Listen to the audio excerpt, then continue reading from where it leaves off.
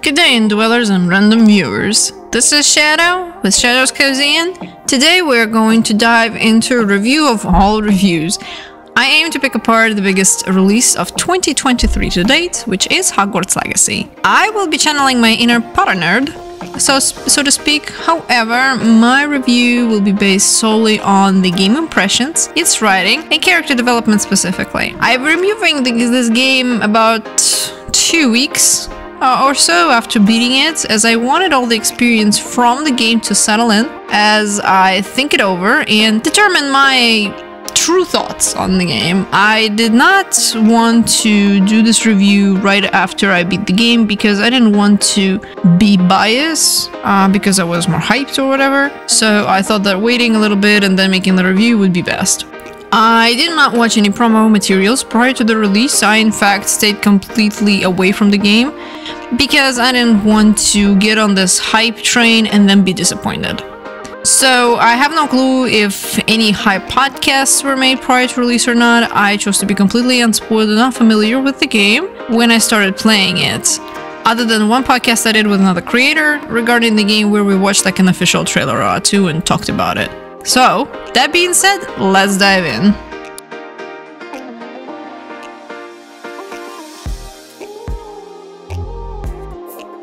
Alright, so the game is set in 1800s, and overall aesthetically it's quite pleasing. Visuals of the game are beautiful, complemented with music and sound effects. Characters seem to uphold the body language and expressing themselves befitting to that era. Although some of the outfits I'd personally burn on the pyre. They were just a little too ugly for my taste, but again, devs did stick to the time frame that the game is set in, and there was quite different fashion choices back then. So, who are we in this game? We as player are given tools to create a custom witcher wizard, with a wide selection of hairstyles and hair color, eye color and shapes, and so on and so forth. I played with 2 characters to compare them. My live stream character was a witch placed in Slytherin, and she actually turned out quite cute. I was surprised, usually I make ugly custom characters. And off-stream character that was a Hufflepuff wizard. Here I'd like to know that I much preferred a female protagonist to the male one purely based on the voice acting quality, as well as female models seemingly having much better micro-expressions in the cutscenes, which made her feel a little more alive as a character rather than making her behave more like an NPC. Male protagonist unfortunately sounds really bored and very unimpressed. I, however, did not appreciate to be referred as they.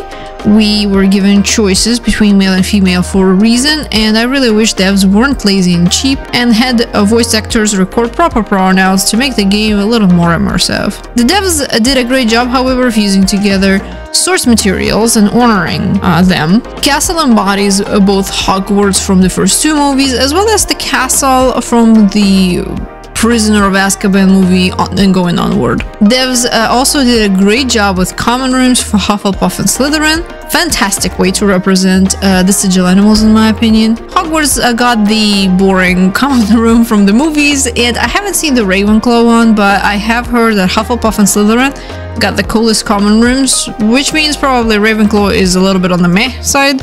But again, I won't judge because I haven't seen it. The general world space is huge. The castle is actually quite easy to get lost in, and I firmly believe that even after 100 hours of playing the game, I still cannot find my way around without a built-in GPS system. Despite its size, the world never feels empty.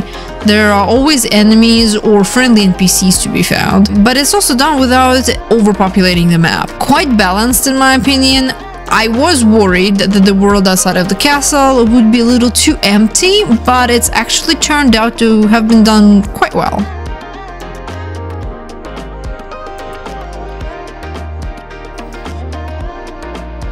So how is the story itself? How does it fit in the frame of the universe? I was surprised that Avalanche team writers managed to present the story in very Rowling style. The game doesn't stand out as something not made by Joanne. However, it doesn't mean I don't have questions or head-scratching moments or find flat-out retcons. If we are to take a step back and think about the story in broad strokes, it's fairly decent. The game itself, in general, is fantastic. However, It's also pretty telling that the devs made the content cuts, and when we start digging into details, questions start to arise. We start the game as a 5th year, and I immediately have questions that were never answered in any capacity. Why the 5th year? Was my character a witch prior to 15th birthday? Am I pureblood, a half-blood, a mudblood? What am I? Where I'm from? Are we a transfer from another school? Which one? Where are our parents, family members? The entire premise of our protagonist is extremely vague, and I'm not even sure if it's a good thing. We quite literally pop into existence out of thin air after the character creator. I really wish we could build a personal backstory to our protagonist, similarly how it was done in, say, Guild Wars 2. At least there is some sense of being a character. Then we discover we can see traces of magic. Why? I still have no idea, even though I've beaten the game. Despite setting out on 4 trials plus other obstacles, it's never clear what this gift is or where it came from.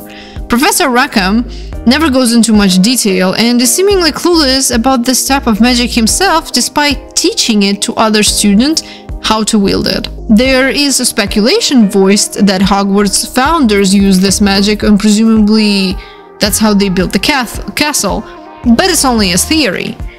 If that's the case, are we related to them? Are we related to Rackham?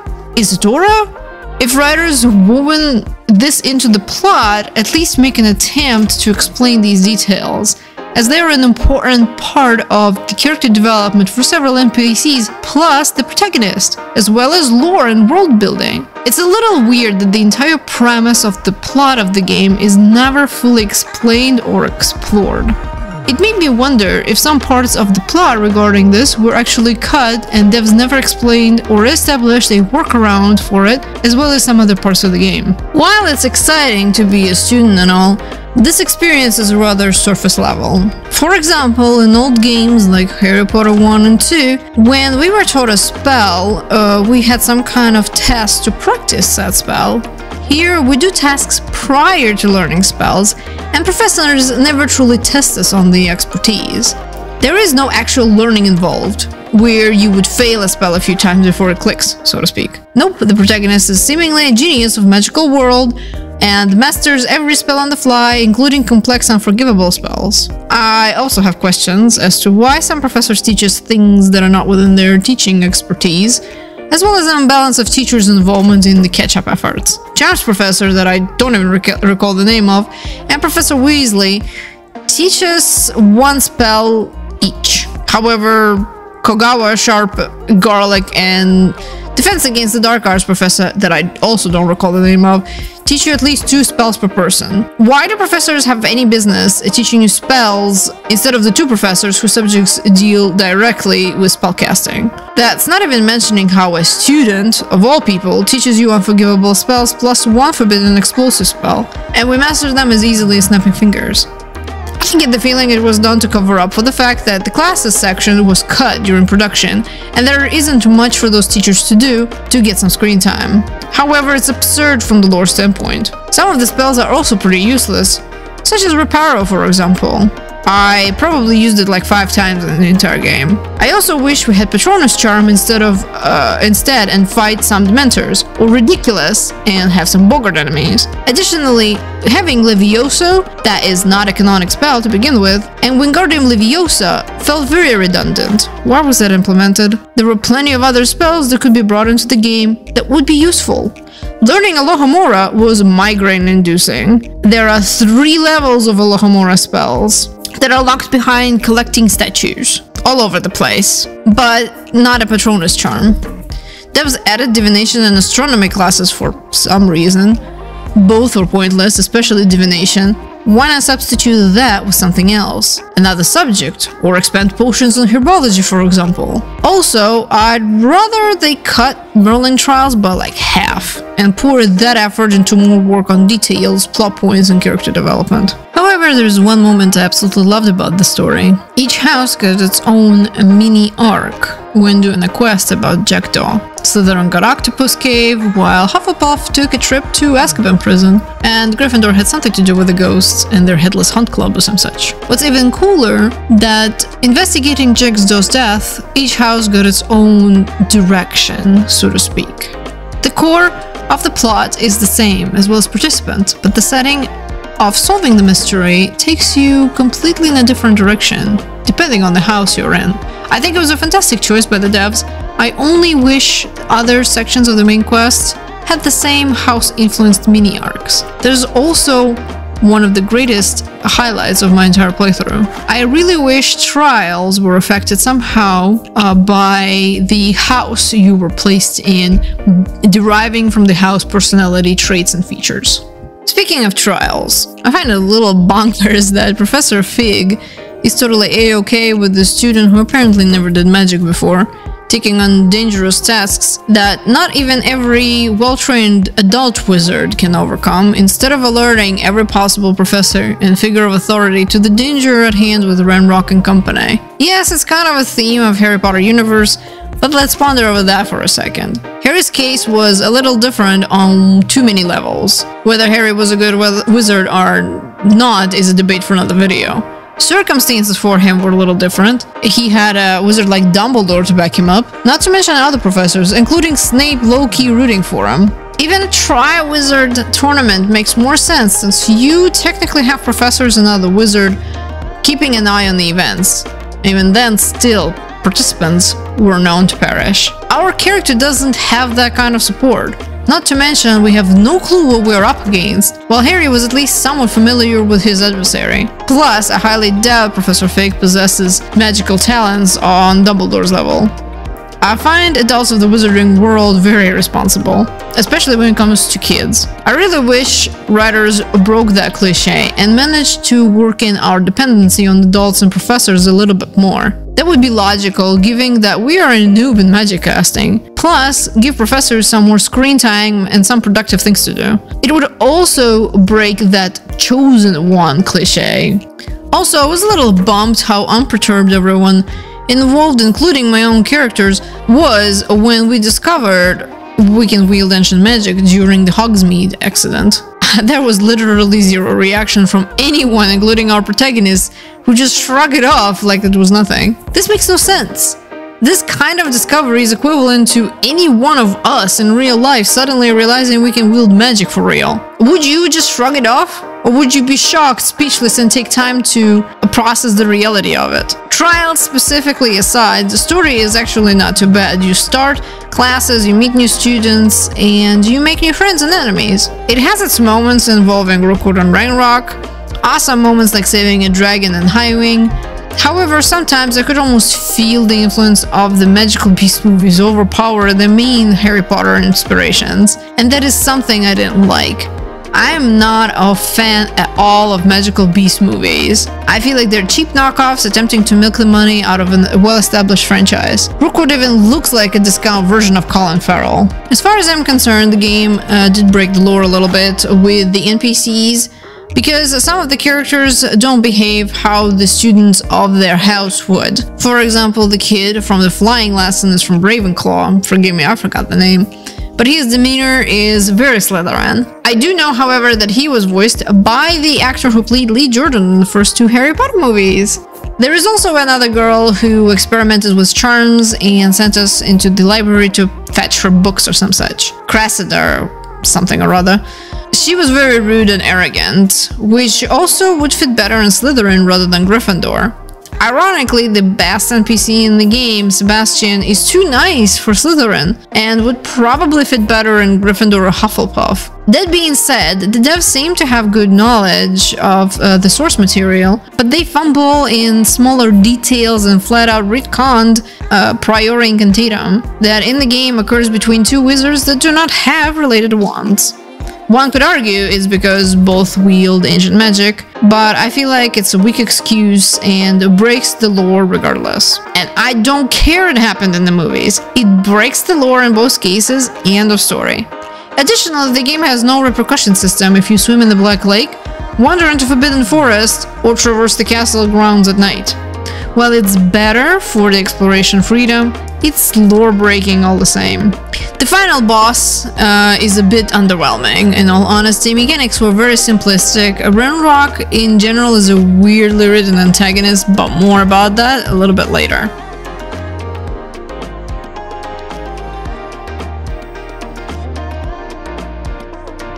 to be honest, I found some NPCs fit well within the world of Harry Potter, or within the world of Hogwarts Legacy, but some really came off fake and forced. Possibly their names created that impression. Characters like Sebastian, Fig, and Professor Weasley, Headmaster Black, and Sharp really felt like they belonged in the setting, but some like Garlic, Natty, and a few others stuck out like sore thumbs for some reason. Not sure if it's missed personalities or their names, but something felt off about certain characters we meet.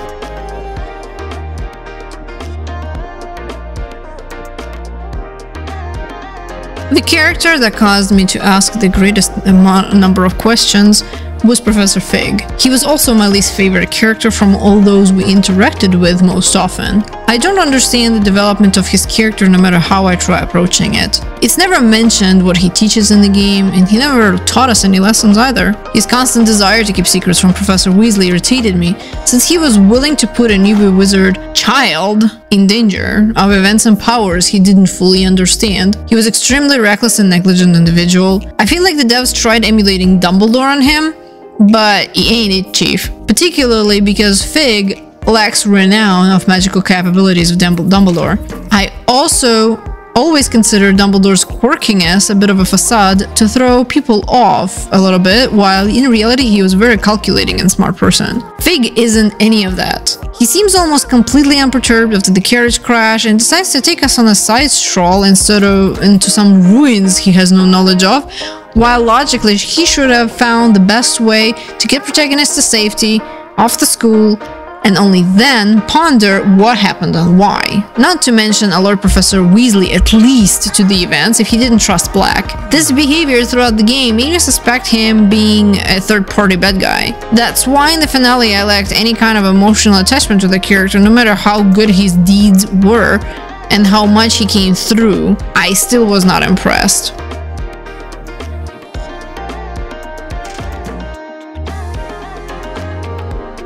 Arguably the best supporting NPC of the game. Not only Sebastian had a great voice actor who did phenomenal job for his first voiceover job, Sebastian was very well written, and adventuring with him through several quests made me really care about him.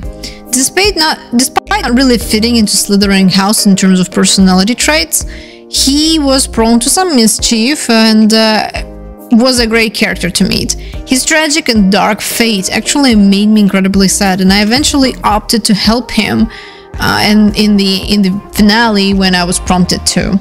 There was a bit of an abrupt and unreasonable change in his character at some point, which made me wonder if there was some more material planned around him that was cut during production. However, overall, he was a very well-designed character and is the best companion in my opinion, and his lines delivery beats Natty for sure. Meaning, despite having the same lines, Sebastian came off more concerned for the protagonist, while Natty came off as a nosy person looking for gossip scoop.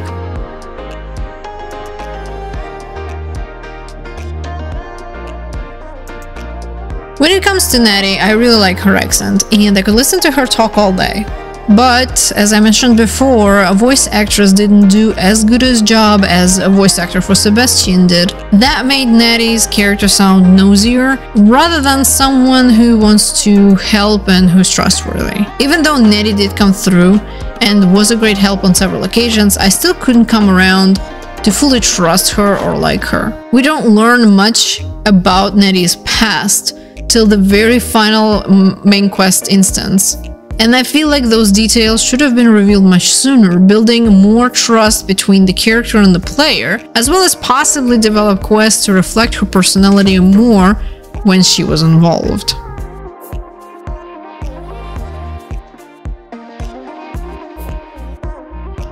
Alright, time to talk about the elephant in the room, Ranrok. I am not going too much into detail because this video would be hours long. I also want to avoid major spoilers. So some spoilers are ahead, but you know, not too much, I hope. So Ranrok as a villain was very poorly written in my opinion and was very poorly developed. One of the major reasons for it is that we didn't directly interact with him as players until the final battle. That negatively affected the relationship between the character and the player. as we do not get enough material to develop any kind of emotional response to him.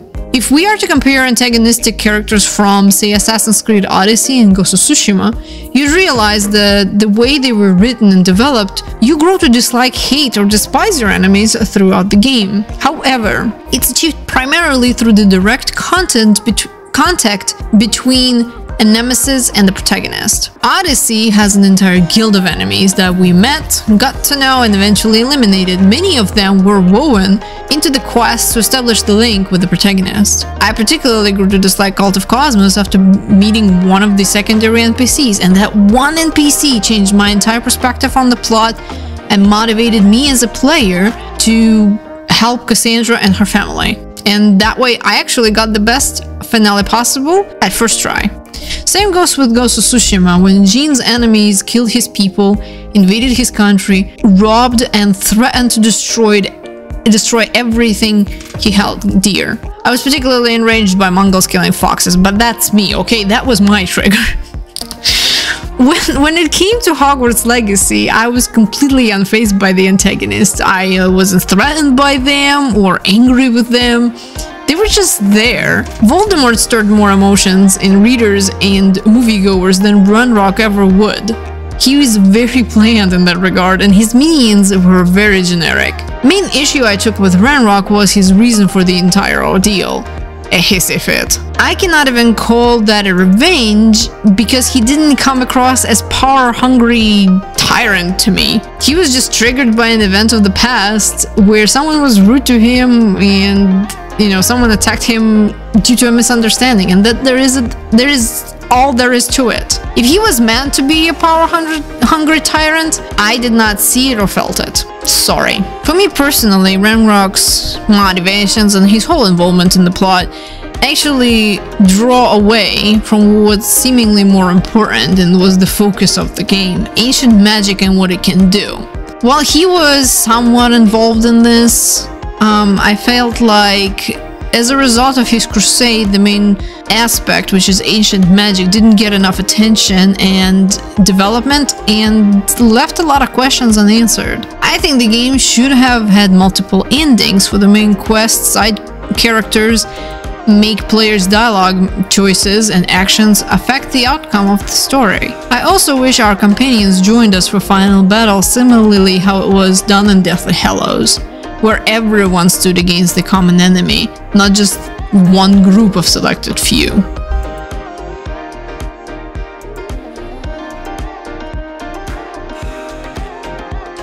Most professors we meet are either discount versions of the ones that we grew to love in Harry Potter books and movies, namely Professor Weasley is a discount version of McGonagall, Sharp is a weaker version of Snape, but at least, as I have said, they fit believably into the setting of the world. Other professors were quite weird, especially Garlic. She definitely grows some happy shrooms in her garden somewhere. I found her personality to be a little bit creepy, if not disturbing. Charms Professor was so bland I can't even recall his name. And Flying Professor was trying to be the version of Madame Hooch from the first movie, but didn't quite make it. As for the students, Ominous was a little bit weird character. His distrust for the protagonist makes sense if you pick any house but Slytherin. It's warranted then. But when you play as a Slytherin student, he treats you like you're public enemy number one. It's weird. I often felt that he has bipolar disorder because the way he behaves almost looks like sudden mood swings. I partly blame the actor to fault for this, as he seemed to be unsure where to take his character and then ended up being all over the place, but I also blame the writers for not adjusting the character based on the house of the protagonist. It's also quite obvious that Ominous was made to be a mild reference to Draco Malfoy, who has brought up his father's elevated social status on several occasions, yet who also ended up realizing that blood status is a lot of crap. Unfortunately, Draco's character's development and behavioral changes made sense in both books and the movies, because he was well written by Joanne and well performed by the actor. Ominous, on the other hand, doesn't quite meet the mark due to the inconsistencies of his portrayal. Other than Sebastian, Poppy Sweeting was my favorite character for several reasons. One, she loves animals and wants to do everything in her power to help them. I am the very same way in real life. I love animals. I'm a rescue mom of 3 furry butts, and I can't stand to see animals in distress. That's why I can never work in the animal shelter. I'll just end up adopting too many poor mistreated furries than I can manage. 2. I love Poppy's character development, where she firmly stood against her family's occupation and proved it with actions instead of just words. I love the character's contrast and how much more believable she's about it than, say, Ominous was. I loved questing with Poppy, and the way her arc is written, it gives you so much sense of gratification that you did just something good. Same goes for the questline with Deke. I think he was a very sweet character who was very well presented.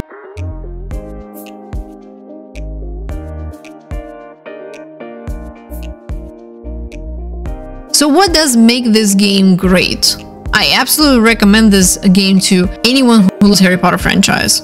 Hogwarts Legacy has tremendous exploration and nostalgic value. The game does a great job sort of immersing you into its world and adventures. The game achieving it is remarkably similar to Wizarding World of Harry Potter in Orlando, where you walk into the Diagon Alley and you forget you're in Florida.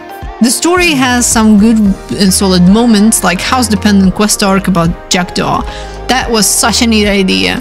However, I think side arcs for various characters were made actually better than the main quest, specifically Sebastian's story arc being the best of them all and Poppy being close second. I could care less about Natty, unfortunately, simply because her family troubles seem to pale by comparison to Sebastian's or even Poppy's. Not to mention, Natty's backstory is revealed way too late, right before the main quest ends, and it's really difficult to care about her at that point. Specifically, the whole deal with her dad and why she and her mom moved out of their native country. Also, why ironically, both Sebastian and Poppy's voice actors did a much better job at their first voiceover gig than some of their more seasoned colleagues, which is quite a commendable feat. Music, sound effects, and visuals are fantastic in this game. I love the menu art, some of the fashion choices, some were garbage. Unfortunately, the game doesn't have a photo mode to take advantage of its visual properties, which is baffling to me in 2023. I like the broom flying, not so much beasts, as I found the beasts more difficult to control when landing, a hippogriff for example, as opposed to a broom. Although it's cool to fly a hippogriff. I also wish we got better spells arsenal without redundancy of several spells and uselessness of reparo. I'd rather have Patronus Charm and some other spells, or maybe even Ridiculous. Entirety of potion making section felt like an afterthought rather than a proper part of the game content and its systems. Only 5 or so potions, most of which you will not use unless you play on top difficulty setting, and even then I'm not sure if those potions are actually helpful with anything. I personally felt like Invisibility Potion was the most useless of them all. I mainly used a Healing Potion and sometimes a Thunder Potion in boss fights. Overall, extremely poor design and implementation of the system within the game. I like the whole animal conservation aspect of the gameplay, but it's very unfortunate that the effort doesn't go anywhere. Young animals don't grow up, you can release them, but you get no brownie points for that. You can resell the rescued or bred animals, but not only it's not profitable, it also feels wrong. Again, it felt like an activity lacks something to make it feel more complete and meaningful. There are also different color variations of the animals, shinies as one of the articles described them, but it doesn't do anything. Aside from farming materials off the animals, this whole thing feels kind of pointless. As for the combat, I will briefly mention my impressions. While the combat is quite satisfying, it's also pretty limiting at the same time, with only 4 spells available at a time. You can of course switch mid-combat, but I think the game would have benefited more from combo combat system like Marvel's Spider-Man had it. It would have been much better fit for the combos, as well as allowing it to use a wider variety of spells depending on the key combos. I also think that some of the collectible content could have been reduced in favor of more story involvement and character development. Would I recommend this game? Yes, absolutely. I loved my time with it, and I would like to replay it at least twice more to see Jackdaw's quest line from Ravenclaw and Gryffindor perspective, plus explore their common realms. I just wish there was a little more to it, including the focus on the main problem at hand, ancient magic, its properties, origins, and nature. And why we can see it, like focus on the protagonist. Let me know if you played the game and what your impressions are about it. Did the game meet your expectations? What house did you end up in? I want to know what your thoughts are about Professor Fig, Sebastian, and Natty. What would you have changed about the game's story or its systems?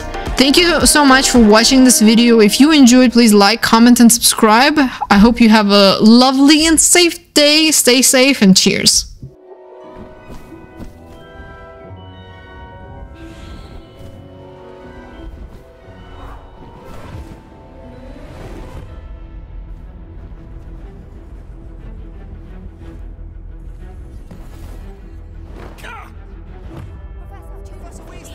We don't know what magic caused this.